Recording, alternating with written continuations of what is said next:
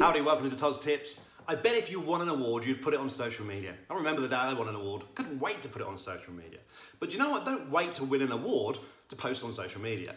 Post on social media with your daily successes, the stuff that happen in your business all the time, and also the stuff that's not really a success, just the everyday stuff.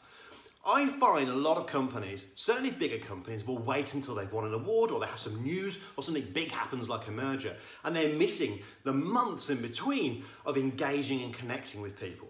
You see, this online marketing stuff, it's got to be a consistent stream of content, and if you wait until you've done something amazing, don't get me wrong, I'm sure you are amazing, but you won't be posting every day.